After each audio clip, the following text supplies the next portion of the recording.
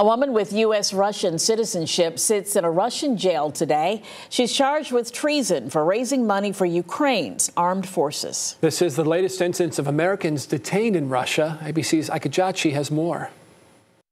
33-year-old Ksenia Karolina, a dual U.S.-Russian citizen from Los Angeles, seen here being led away by Russian officers with the hat pulled down over her eyes, appearing in court. The American amateur ballerina charged with treason. No American citizen should consider traveling to Russia for any reason, period, because they are at risk of detention. Russian authorities claim she collected funds for organizations that support the Ukrainian armed forces.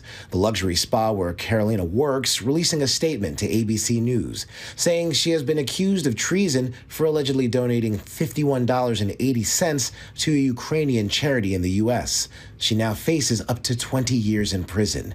Her former mother-in-law telling ABC News Karolina went to visit her family in Russia. If we don't help her, we can say goodbye to her. If we do not protect her as an American citizen, nobody else will. The U.S. ambassador to Russia, Lynn Tracy, Wednesday, visiting another detained American, Wall Street Journal reporter Evan Gershkovich. The U.S. says he's been wrongly jailed on spying charges for 329 days now. The White House vowing to hit Russia with a new round of sanctions after Russian opposition leader Alexei Navalny died in a Russian prison in the Arctic. I told you we'd be announcing sanctions on Russia.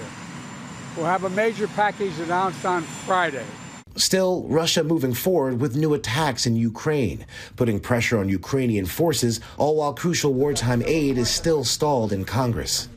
Those new U.S. sanctions set to target the Russian defense industry and sources of revenue. Ika Jachi, ABC News, Washington.